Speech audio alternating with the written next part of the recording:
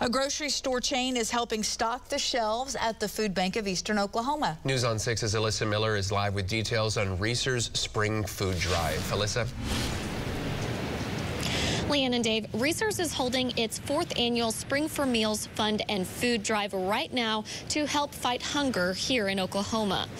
All 17 of Reasor's locations in Eastern Oklahoma are participating to benefit the Food Bank of Eastern Oklahoma.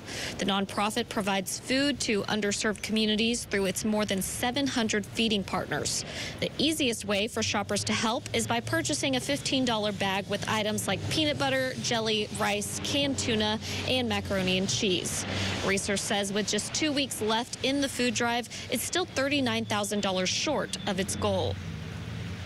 It's really easy to donate. All you have to do is come to a store and you can pick up a bag, or you can make any donation amount at the register, or you can order online. We have an area on our website called Spring for Meals Campaign. You just click on that and you can add a bag to your cart, or you can add $1, $5, or $10 to your cart online.